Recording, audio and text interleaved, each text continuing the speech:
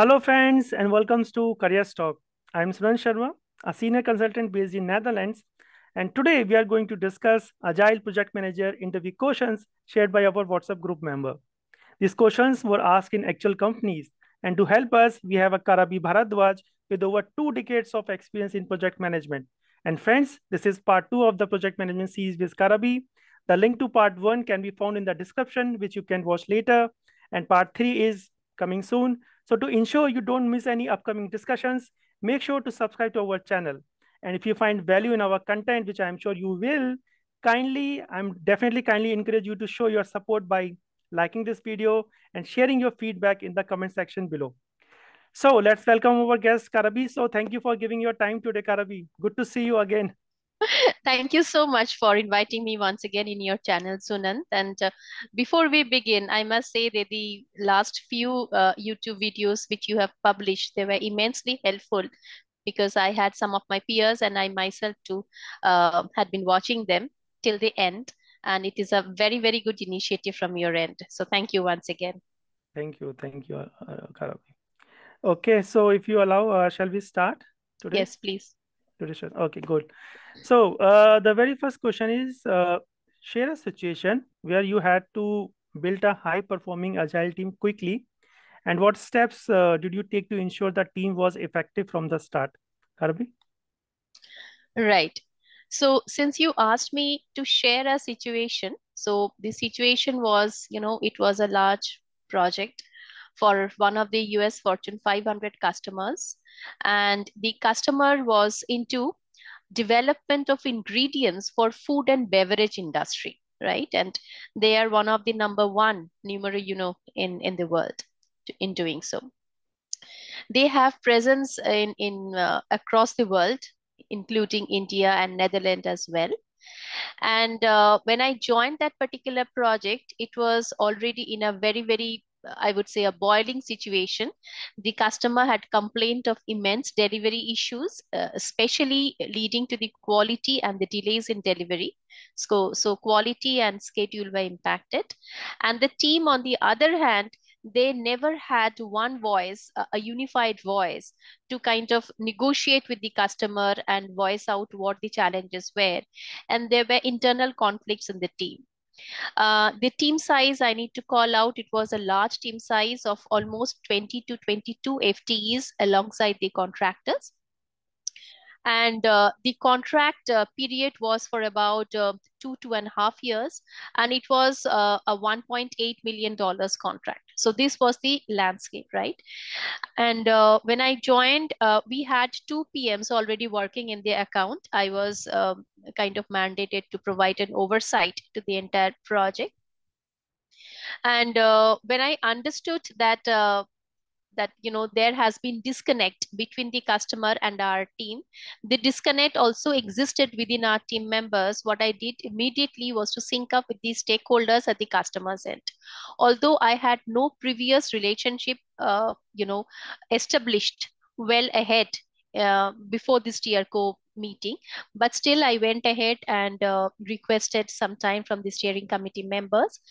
I have never gone with any resolution or solution in my head to the problems that were cited many times to the PMs, but rather I was there to understand and jot down the pain points that the customer is experiencing, right?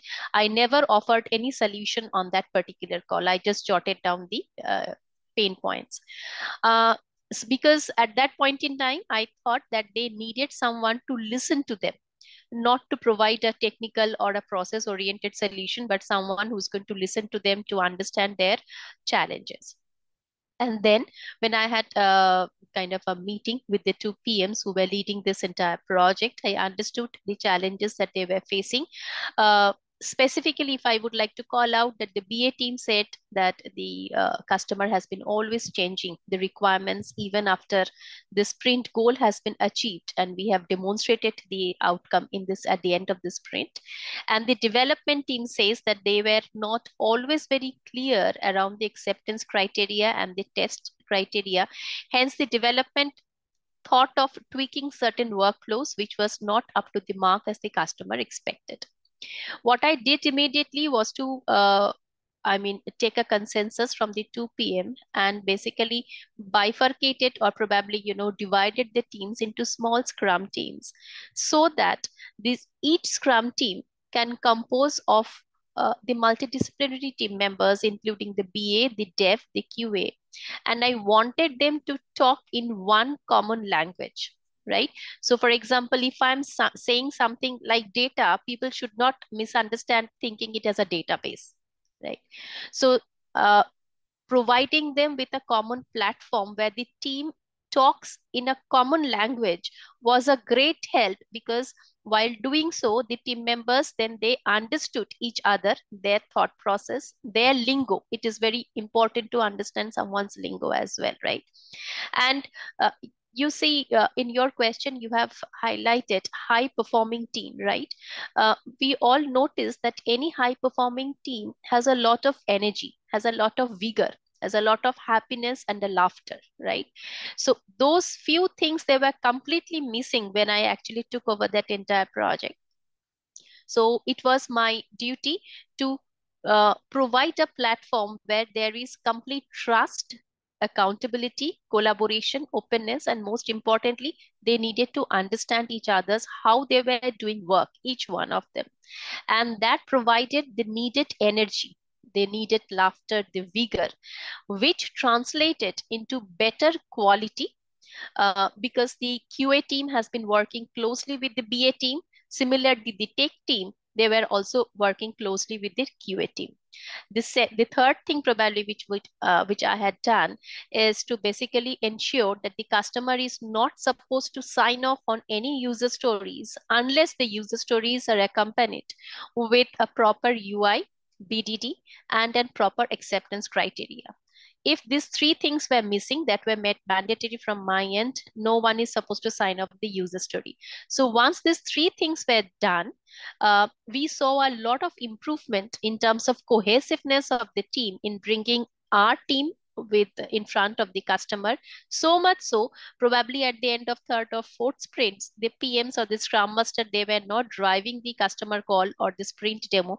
It was the team lead, the BA lead. They were driving the demo, and the product owners from the customer side, they were also kind of engaged, and they understood what a user story should be, what are the different attributes of a user story, and a lot of inconsistencies, a lot of communication gap, misunderstanding, they were kind of erased out.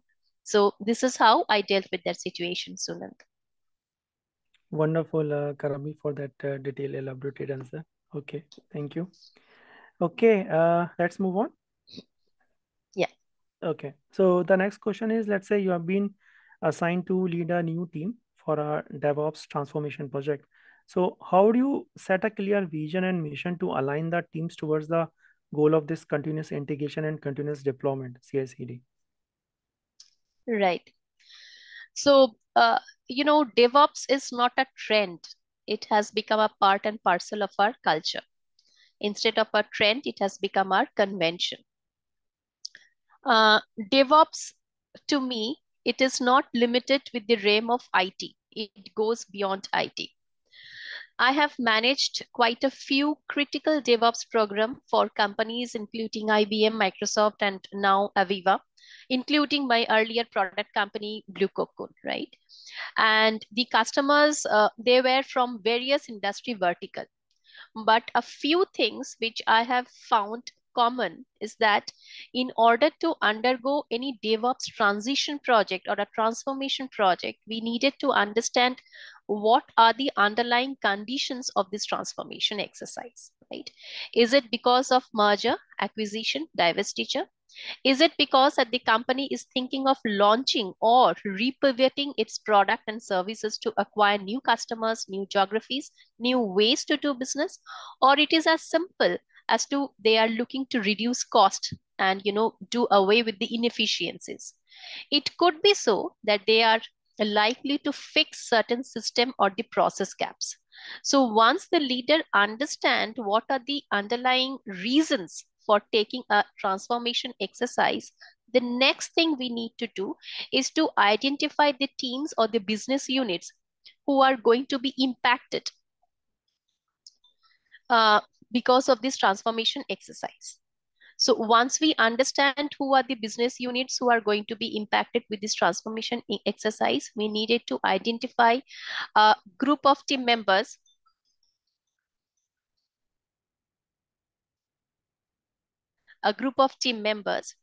who would likely to rally around this entire transformation initiative. Third point, which the leader needs to do, and this is very important, is to identify the low-hanging fruit, uh, because a DevOps transformation, it is a huge initiative. It's a huge program, right? So there might be multiple work streams under this program. So we needed to identify what is the lowest hanging fruit that can be taken up by the teams, which will give the team immense confidence. And it is going to help establish the transformation office in front of the entire organization as a turnaround office, right?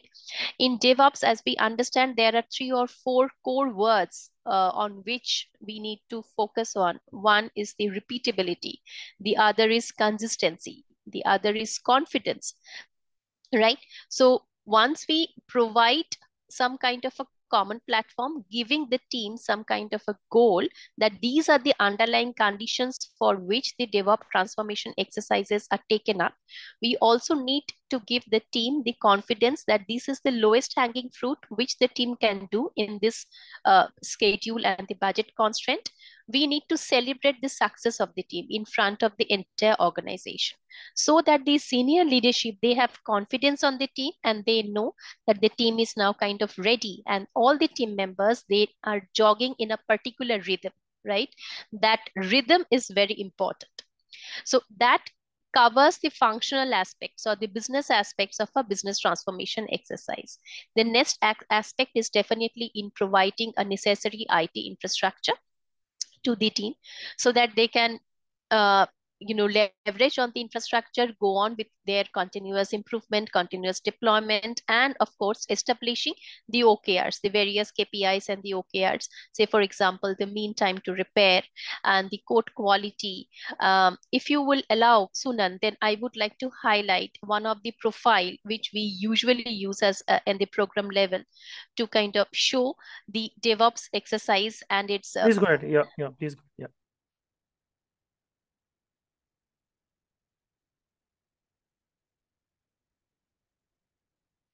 I thought this may come in handy for some of our peers or viewers in your channel. So these are the DevOps profile I'm not which able we are to see using. anything. You're sharing your screen? I am, but let me see. Just give me 1 second, please. Yeah, that's okay.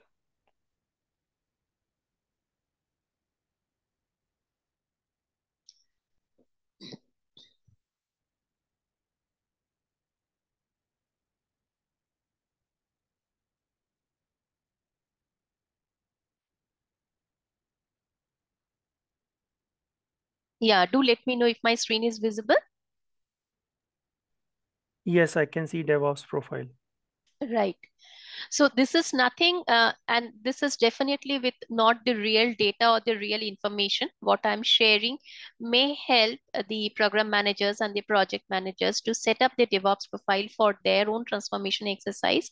So what is the cycle time in terms of when the definition of done or the definition of ready is kind of ready in the pipeline, and when the developers are picking up those user stories, that will help establish the minimum cycle time and will identify any cause of delay.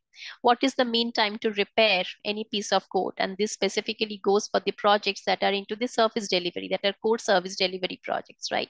The deployment frequency and the code health.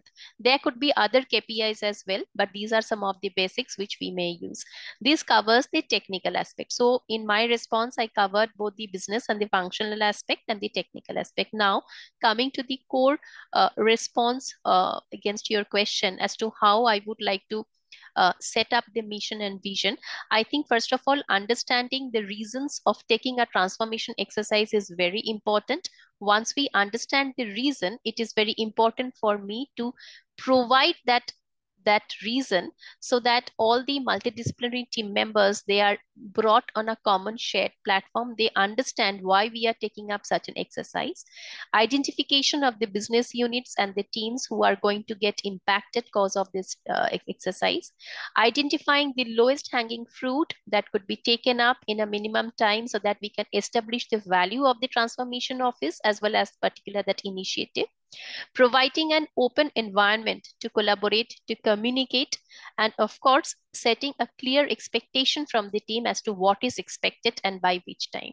So these are the few steps which I think one could take to set up a clear mission and vision in front of the team members. Okay, thank you, Karabi. And you have to unshare, yeah, like this. You have to unshare your screen because I can see a black screen over there. I'm sorry. Okay, thank you for that. Wonderful. You have explained it quite, yeah, in a nice way. A small thing I just want to add to our viewers that we have created one session long time back with Dora matrices. So nowadays, these Dora matrices are also picking up whenever people are talking about DevOps. So if you have a time, just look into that as well, apart from what Karabi have shared. So yeah. Okay, thank you, Karabi. Let's move on. Yeah.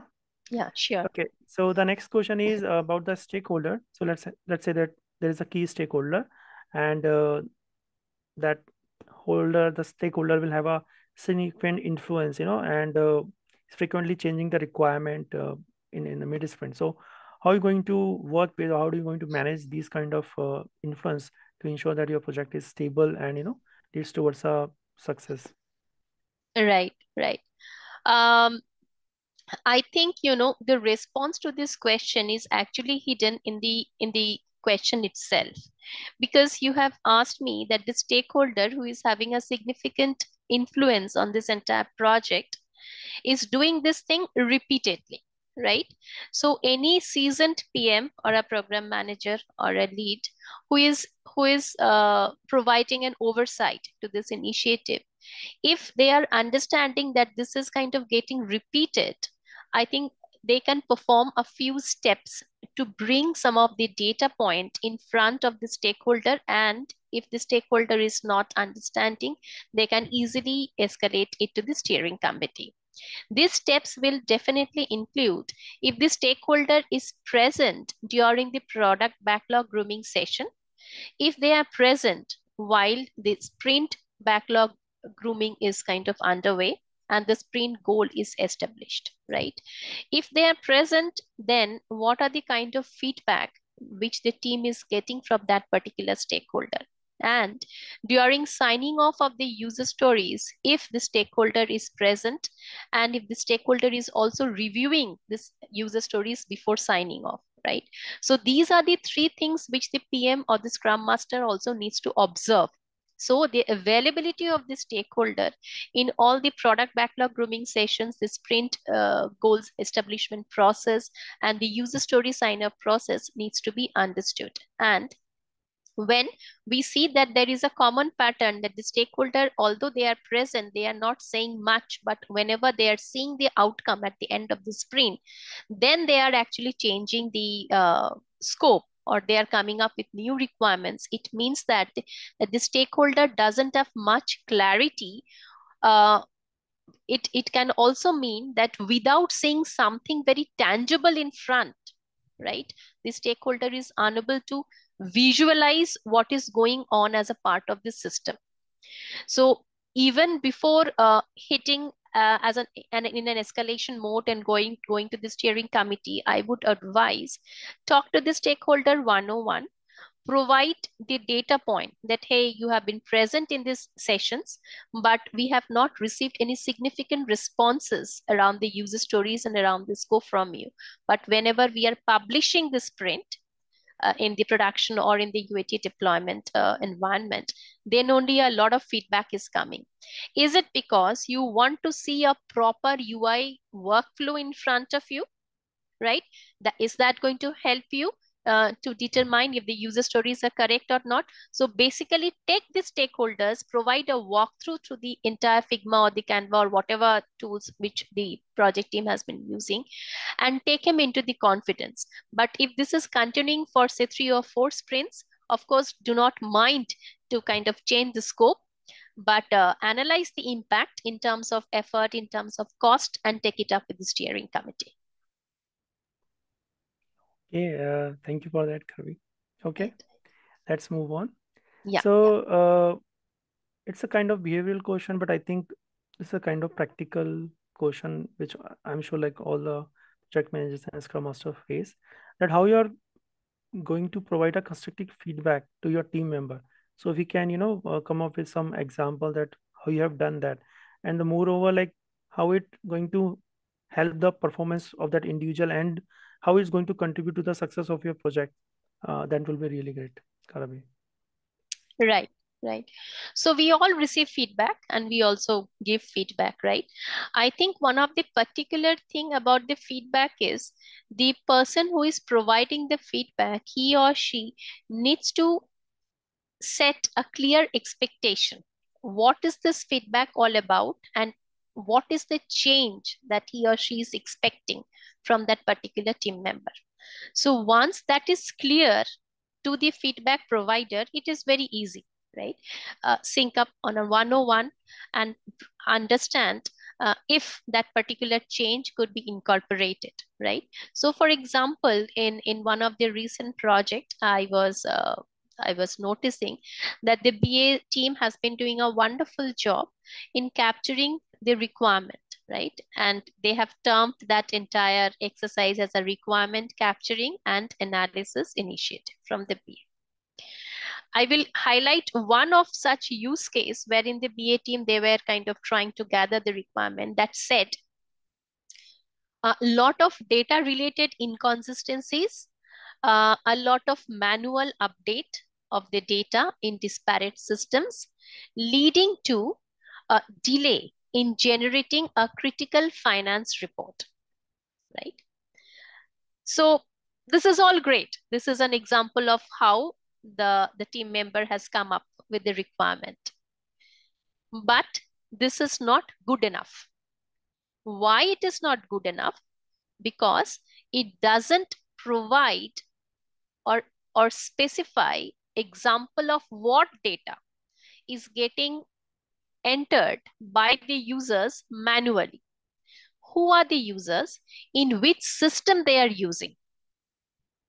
And why is the delay in generating the financial report at the end of the year or at the end of the quarter, right?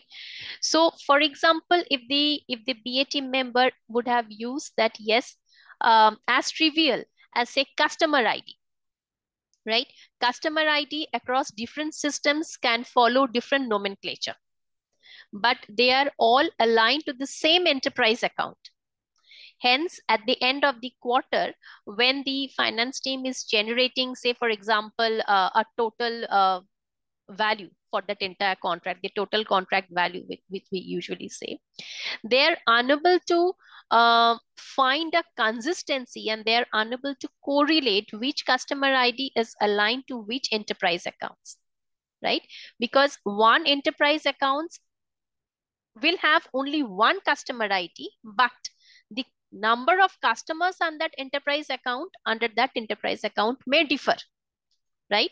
There can be a master service contract for the entire enterprise, and say the customer ID is C001, but the customers could be from say Belgium, one could be say from Sri Lanka, one could be say from India, and so on and so forth. So at the end of the quarter, the finance team, they were having issues in correlating that these customers are indeed to be tagged with C001 because they are all available in disparate systems, right? So this kind of specific examples, which systems are this, who is entering the manual data, and what is the issue, if it is not called out specifically, the requirement becomes a very subjective requirement as opposed to an objective requirement, right? So once I understood that this is what I expect, it was very easy to have a sync up with 101 and help understand the BA team member if this could be achieved. Now your question also has a part wherein how this feedback can be given, right? So first of all, understanding of what we want, the expectation, and then a one-on-one, definitely not in front of all the entire team members. The intonation of the person who is providing the feedback needs to be very warm. It cannot be challenging or confrontational, right? Because we have to understand if this can be provided, if such a specific example or a use case can be designed or not. The BA might have thought about it, but there might be some challenges, so we do not know, right? So I think in a very psychologically safe environment and in a very non-formal way, if we take up the feedback with the team members, all good. And the expectations and the quality from that team member will definitely improve. Definitely. Definitely agree with you, Karabi. Thank you. Thank you. Okay, let's move on. So this is again kind of moreover on a budgeting part. So if you can, describe a time when you anticipated a future budget challenges, in any of your project development project. So what kind of proactive measures you have taken to address those kind of challenges, and what was your approach? So that's the question, Karam. Yeah, I think it's a very good question because your question aptly highlights future budget challenges, which mean the PM is already analyzing the forecast, understanding the consumption of the effort across various sprints at the sprints as progressing, right? And they are understanding that there could be a potential cost overrun, right? So highlighting the risk in advance is one of the best acumen that one can get from a seasoned PM, right? Now, once we understand why is this cost overrun, the situation is going to happen. Is it because that we have not been able to provide our effort estimations properly, or because the complexity of the project is such we were unable to have a complete visibility around the scope and the complexity in the initial stages, which is very common, nothing wrong about it. Or it could be a problem around the capacity allocation in the statement of work itself, right? When we were allocating the capacity, when we were assigning the resources across various products or its service lines, we were unable to design a complete model how the capacity allocation and the number of headcounts that is required to deliver this kind of product. Or it could be that because the customers, they are changing the requirements too often, or it could be because of certain external but mandatory dependency which has suddenly cropped up, say any legal or any country specific compliance issue, a regulatory issue, right? So first of all, we need to understand why is this happening. Once we understand that, the best thing is to flag it out to the steering committee so that their expectations are kind of set up. They should not be caught blindsided.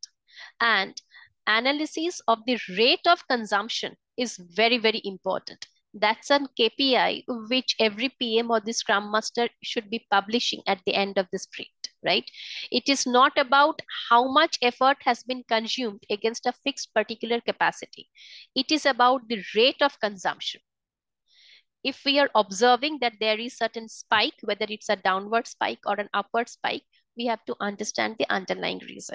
Now, because of very trivial reasons, as I said, the customer has been changing the scope, or because of certain external mandatory regulatory reasons that we needed additional capacity, it is easier for us to negotiate with the customer, right? So that we can have a buy-in. But for more difficult reasons, say for example, in the statement of work itself, the capacity was not designed properly because we were unable to fathom the complexity of the project, or maybe the consumption of effort had suddenly spiked up because of certain complexities which we did not see. Those are a bit difficult conversation. It will depend from organization to organization how such situations can be managed. But I would like to say that in Microsoft, we used to be provided with, an enterprise fund, and the PM or the senior architect, we used to go to that committee meeting, and we have to provide them with full justification saying that, boss, this is something which is at our end. during the statement work designing phase, we were unable to understand the exact capacity required, or we were unable to understand the complexity of the project, right? That's where the senior leadership used to provide us with an enterprise fund, and then that enterprise fund has to be monitored and controlled very, very closely, because it is coming out from the portfolio kitty of the senior leadership, right? It can be that the project needed to undergo a change request, as of course, because there is going to be a cost overrun. And sometimes the customer used to kind of fund us as well. So it depends on the organization's process, its assets, and the customers. That's all from my end, Sunil.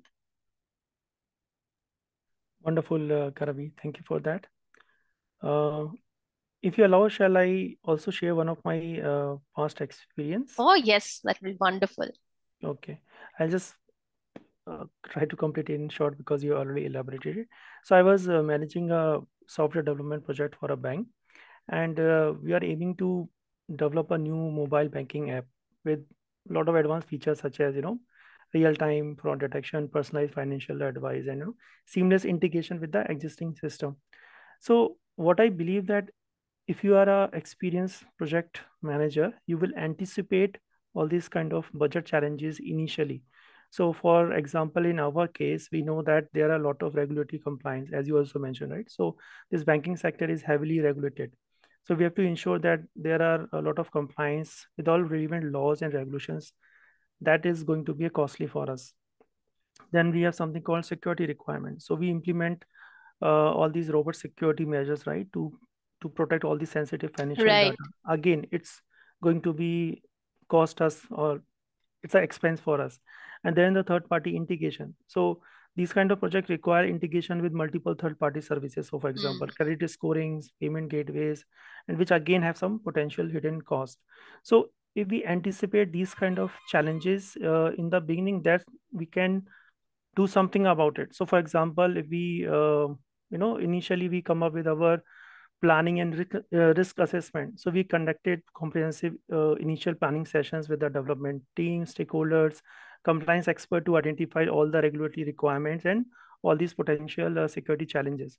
So we created a detailed project plan which clearly defined the milestones and all these regulatory checkpoints and these security audits. And again, we also engage all these compliance and security expert early in our project, and that would definitely going to help in a long run. People believe that it's a right. kind of overhead, but it will prevented all these cost last minute changes, and that's going to create more expensive and more cost rather than bringing all these experts Upfront. early in the Yep, project yep. costly. And we can do kind of negotiations all with our vendors. It will definitely safeguard all these contractual obligations at the last minute. So negotiating with third party service providers will secure lot of favorable terms, and we can define our clear contractual obligations to avoid all these unexpected costs at the last hour. So I think these are the few things which we have done. I mean, we True. have done a lot of things, but just to tell you. And then of course there is something, as you also mentioned, we have a contingency fund. So we allocate a contingency fund within the project budget to cover all these unforeseen expenses related to compliance, security, all these integration True. issues. So True. that will provide a financial buffer to address all these unexpected challenges, without jeopardizing the overall project budget. So yeah, Correct. I mean, these are the few proactive measures which think we have taken, and yeah, I mean, it's is definitely going to help us in that particular project. Yeah, Ravi. Yes, yes. Thank you so much for bringing out the issues in the banking and the finance industry. Correct. Okay, so let's move on to our next question, which is that if you can give some sort of examples how you plan and manage resources within your IT project, and what kind of different challenges which you have faced, and how you overcome all these challenges. So I think this is one of the most asked question, and take your time, elaborate it. I think you have a couple of slides also with us. Please go ahead, Karabi. Yes, right. So, this question, when the interviewer is asking to the interviewee, you have already, explicitly called out that you are trying to understand if the interviewee has experience in managing any managing the resources in the project.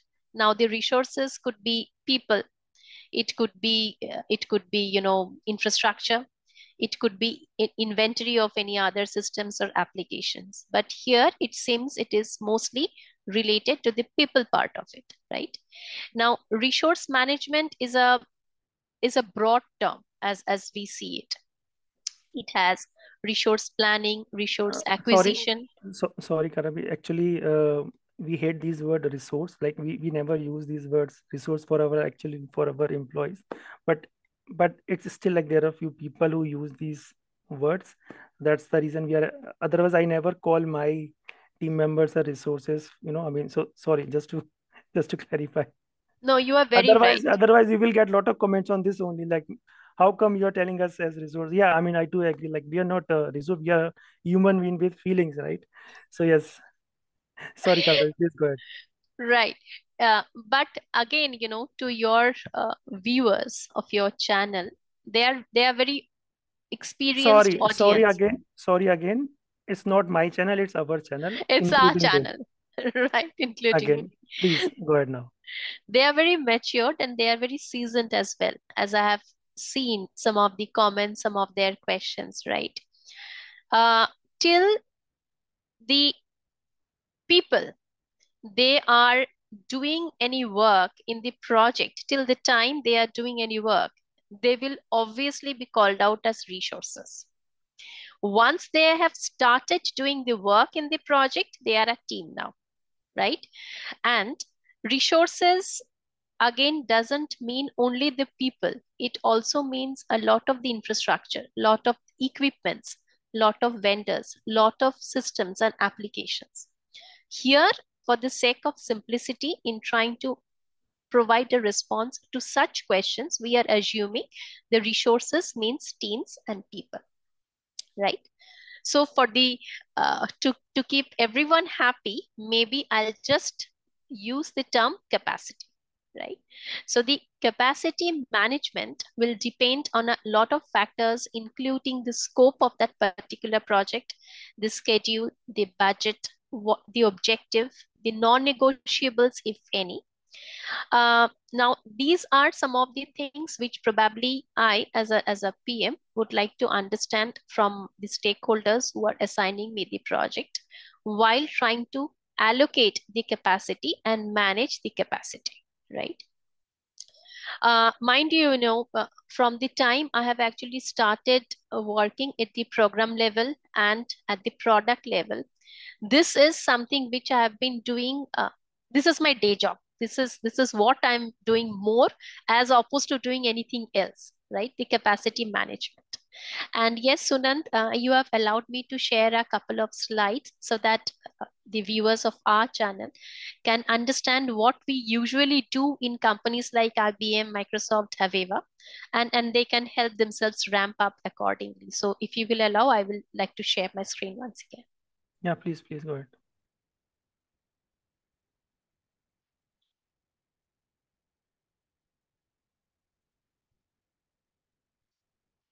Yeah, do let me know if my screen is visible. Yeah, I can see DevOps profile. I think you have to jump to that. Right, right. Simple overview of steps to capacity plan. Yeah. For some reason, it is blank because, okay. Yeah, so let it populate completely. Correct. So I will not read aloud all the important points, but these are some of the steps which we usually do in such organizations when we are assigned to a large and a complex enterprise level program. Say, for example, a transformation program. We need to understand what are the work streams under the program. We need to identify various projects under these work streams. We need to understand the various tech stack which we'll be using. Obviously, it is not something which the program manager will do alone. He or she needs to sit with the architect, the sales team members, and the pre-sales team members. And then we need to raise the resource requirement with the resource management team. We need to understand and analyze the budget which has been put forward in the statement of work against various roles. We need to identify what is the key product capabilities which we need to produce at the end of the projects. We need to, at a high level, plan the sprints. I mean, just schedule the sprint and do a high level sprint release planning exercise internally, even before we are engaging the entire team for this project. And then we will do a detailed forecast to align with the sprint capacity and the goal. Now, everything cannot be done all at a once, but these are some of the steps or maybe thoughts which the interviewee needs to say to the interviewer, because these are something which I have been doing, and I'm sure you are also doing. This is something which we all of us are doing in our real life. Now, as an example, when we say define the work streams, what do we mean by that? And then when we say define the projects, what do we mean by that? So Sunand, here, say for example, in case there are three companies, say company A, company B, and company C. And company A has acquired company B and C.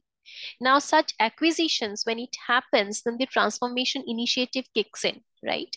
It means that there are certain systems which needs to be consolidated or condensed.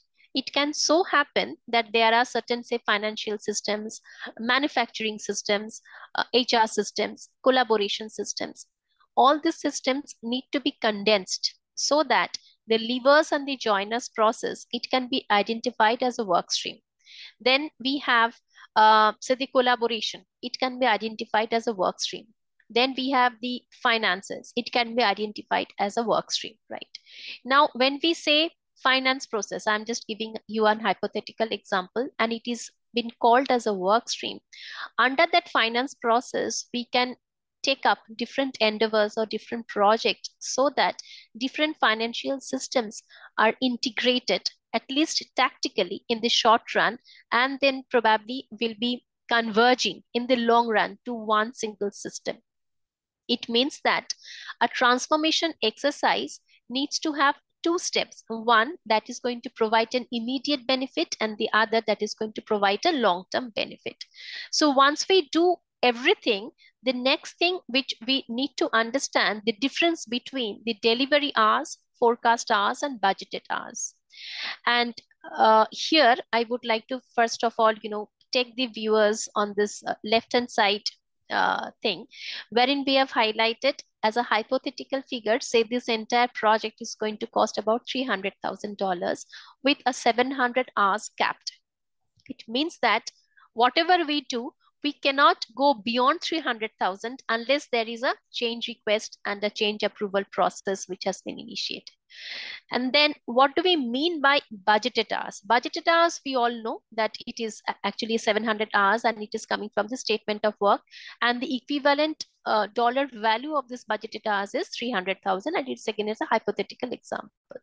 Then we have the delivery hours. What do we mean by the delivery hours? See, when we are loading team members into a particular project, we are loading it based on the country where the team members are, the rates against the roles which the organization, the commercial unit of the organization has provided to us. And we also have already defined at a very high level what is the capability or the product which we need to produce, and how many sprint usually it will take to produce that particular capability. Seeing all those three or four things, we can define the delivery hours. Now, the delivery hours may be same or less than the budgeted hours. And then we have the forecast hours. It means that against each of the team member, how many hours of work we are forecasting each month or each week. These forecast hours may be less than or equal to delivery hours, right? Forecasting is a living thing. It means that on a weekly basis, we will forecast based on the consumption pattern, based on the progressive visibility of the dependencies and the scope which is emerging in front of us. And this is what we do, or at least I do as my day job, which is allocating the capacity. Say, for example, the project is a migration project. The roles will be like the architect role, will have a couple of engineering role. The skill set, probably we are migrating into Azure platform. The delivery hours, you will see the architect has been loaded with 200 hours, whereas the lead engineering team members, they are loaded with 300 hours. And then the other team member, again from the engineering team, they are loaded with 80 hours. So the total delivery hours stands at 580. But you see the budgeted hours was 700 hours, right? So it means that the PM is kind of very confident that we will be able to finish a bit, within the budgeted hours. And in fact, we can save some cost and time for the company and for the customer. And then we are forecasting. Forecast is essentially done on the visibility of the scope and the dependency and the user stories, the effort which has been estimated by the team member. And then you will see that we will align the rate against the particular role. And on an actual basis, this is what the team member is clocking in our labor clocking tool, right? So from the right hand side onwards, where we see under the actual, we see the different dates like 2nd to 6th July, 9 to 13 July, and so on and so forth. This data point like 2, 3, 5, 7, and 10, these are actually the hours which is coming from the labor clocking tool, which all the organization usually have. The rate is provided by the commercial entity of the organization. The total actual hours is, of course, the summation of all the actual hours which is being provided here. Forecast is something which we are doing depending and after talking with the team members. And the delivery hours is what is we are incorporating as a from our own experience. The other thing in this particular format I would like to call out, you see the architect, the delivery hours is 200, the forecast hours is 180. So one may ask what happens to the 20 hours. We can say that we are saving cost for 20 hours, or if needed at a future point in time, we can reallocate this 20 hours to the architect, or maybe reallocate this 20 hours to any of these engineering team members who may need additional hours. One thing very critical for us to note, that the rate of the architect, the role of the architect and its rate may not be equal to the engineering rate. So whenever we are reshuffling the hours from any role to the other role, we need to be mindful so that the rate is not impacted, because once the rate is impacted, it means there is going to be a potential of cost overrun. Then these are some of the explanations which the viewers and my colleagues who are watching this channel, they can leverage. Like the budgeted hours was 700, the total budget in dollars was 300,000 in the left hand side. And then we have the delivery hours. It means the sum of total hours for all resources loaded in the project, which will be less than or equal to the budgeted hours. And then the weekly or the monthly forecast, which is leading to not more than delivery hours. We usually do this forecast weekly. This is coming from the internal tool. And then again, what is meant by the budgeted cost, budgeted hours, delivery cost, and forecast hours. And these are some of the, on the right hand side, you will see what is the freedom given to the PMs, which is we are allowed to load more or less number of people, team member. I have just called it out here as resources, keeping the total budget unchanged. Raise a CR so that it is agreed, baselined, and documented if we are seeing that there's a potential of budget overrun. We can split the hours between multiple roles, as I have explained, that we can take that 20 hours from the architect and assign it to the engineer, keeping the total budgeted hours for that particular role unchanged. It should not shoot 200 hours. Caveat that if the rate for the architect role is $70, then advised to allocate remaining 20 hours such that the rate remains unchanged. So the engineer who is allocated this additional 20 hours, that role has to have $70 as a budget, not more than that. It can have less, but not more than that. And depending on effort, sprint goal, and actual consumptions, weekly forecast is advised to control the schedule and the cost. And revision in forecast is a common exercise despite effort estimation at the start of the sprint due to changing complexity, elaboration of the scope, dependency, and reusable codes, anything else. So this is what I thought of, presenting to my colleagues and to the viewers of our channel. This is what is meant. I think one part of the answer of how we manage resources or how we manage the capacity, right? And then, of course, the PMs who are working on individual project, they are going to control and monitor the consumption. They are going to understand if there is any spike in the actual consumptions, the rate of consumption, and so on and so forth. Then the financial metric will be consolidated against that particular program budget. Sunat, over to you. Okay, so this answer is absolutely great for the interview, but I mean, you and me always know that there is no budget which is always sufficient for us. So, friends, in actual working climate, we have to do a lot of dirty work, which we don't have to do. But believe me, the job of a project manager is not easy. There is different kind of pressures which we have, pressure from upper management and pressure from a lot of places. Even I can't tell you. And we have to do a lot of things which we are not supposed to do in order to do all these budget check and balance. So believe me, when we have this, we spend a lot of day and night on this to make these numbers, to make our project portfolio program profitable. There is immense pressure nowadays, even on project management. So if you're just thinking it's just about coming and just talking to few people here and there and do something on Excel sheet, it's more than that, believe me. Okay, okay, let's not reveal some insider information, Karabi. So thank you. Emotions aa gaye the na, so that's what. Sometimes Yeah, yeah. you just recall your I'm also old I'm stuff. I'm always kind of counting my fingers, like 2 plus 3, 4, 4 plus 5, 6. And then I'm always chasing the team members. If you are taking leave, if you are, then who is going to do the job? How many hours we are expecting? There I are mean, lot of there are things a lot of things, we but have it's to do fun. something. It's fun. Yeah. Okay, so thank you, Karabi, for being with us, sharing all your knowledge. And friends, if you enjoyed today's session, don't forget to like and subscribe and stay tuned for more, because we will definitely have more sessions with Karabi. She's pretty busy nowadays, but I have to keep on chasing her. So yeah, I mean, that's okay. That's between you and me. So until next time, take care, everyone. Bye. And we love to see your comments. Some awesome comments you guys are sending us. We both are reading your comments and then discussing on all these comments, what we can do better, what we can incorporate in our next sessions. So please put your comments. We definitely love to know what you think about these sessions. Things which you don't like about these sessions also. So we're not going to repeat Will all these improve. things. Yeah, We'll yeah. definitely improve, right? So with this, thank you, Karabi, and thanks everyone. Bye bye. Thank you Bye. so much. Thank Thank you. you.